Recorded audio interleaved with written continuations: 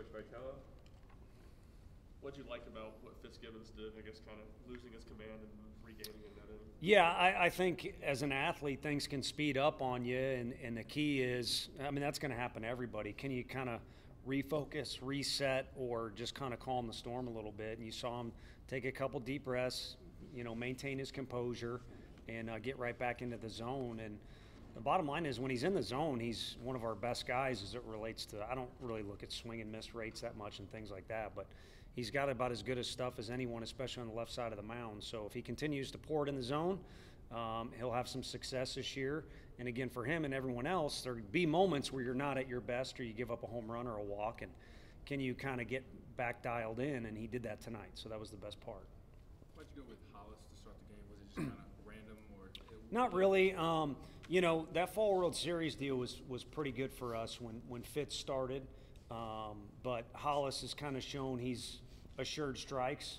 Ironically, in the first inning, a couple technically free bases. I mean, first of all, we don't want to hit guys to harm anybody, but when you do hit a guy, you'd like it to be a pitch that just wasn't located where you wanted, but it had conviction to it. And that pitch wasn't very good that he threw up there. But a much better second inning, and kind of showed some of the stuff he showed us in scrimmages where we started him a bunch, and he was very reliable as it relates to strikes. He's had a couple games behind the plate. Just what have you seen from Cal defensively?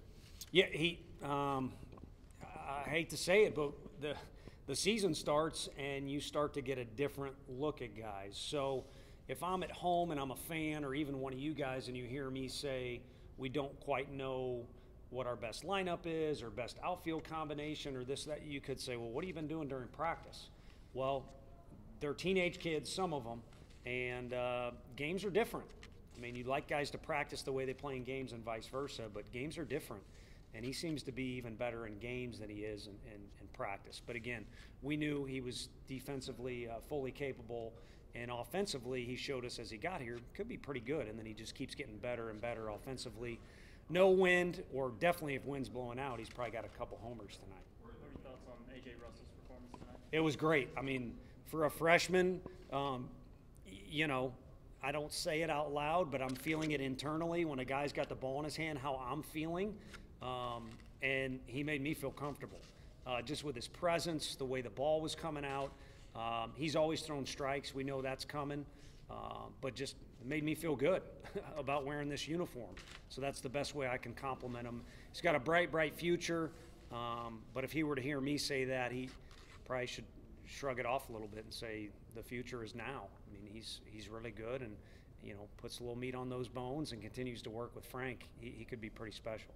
How good was it to empty the bench and see some guys get some extra base hits like Miller, Drawling, Beard, some of those guys? Yeah, phenomenal. And Dylan had a great at-bat against, who I believe will be Grand Canyon's Friday guy, and did in a full count pressure situation.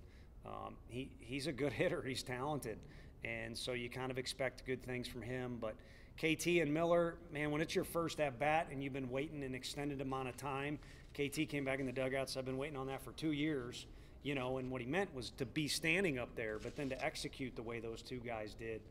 I don't care what the situation is. It's pretty impressive, and it's something they should take a lot of pride in, because we're doing this interview in the cages, and I don't think anybody beats KT on the swings, and Miller's one of the guys that would be close. And if Miller wasn't a catcher where he's spending a ton of time in the bullpen, maybe he could match KT swing for swing in here. How difficult do you think it's going to be to keep those three out of the lineup these next couple of weeks while you try to figure things out? Yeah, I think it's difficult just to write the lineup up there. So, a couple years ago, I think we went to Round Rock, and it was the third weekend of the year. The first 2 weekends we kind of experimented, and then we called that third weekend, almost treat it like a regional or do or die, must wins. And, the first 2-3 games, we kind of treated them as must wins when making out the lineup. And so you're going to kind of lean towards experience when you're not quite sure. A guy can be good, but you don't know how he's going to be in his first go around. But as guys start to get the first one out of the way, then you can kind of start, mixing and matching, I think, a little more freely. And we now have 14 games remaining, if I'm not mistaken, before SEC play. They're all at home. we need to leave no stone unturned. I know I say that a lot, but with this team more than any, we need to leave no stone unturned. Do you have any update on Maui or expectation when you might have him around? No, I don't have a specific update. I know professionals from different entities are working on it, which, you know, makes me feel as good as I can, and hopefully him as good as he can about it. You know, people that are way more professional than me, and a lot of people that are looking out for the kids' sole interest. So hopefully an update soon, but I don't have something specific now. How's he handling this? Like a champ. I almost cussed. That's goal one when doing any of these interviews. Like a dang champ. And he's been really good about getting extra work in here and on the field because he knows he's not going to be burning a bunch of calories out there. He's been Jazzy's #1 fan, and next to him in warm-ups, if you guys are here in time, you kind of see what he's doing there. And then he's just a fun-loving kid in general.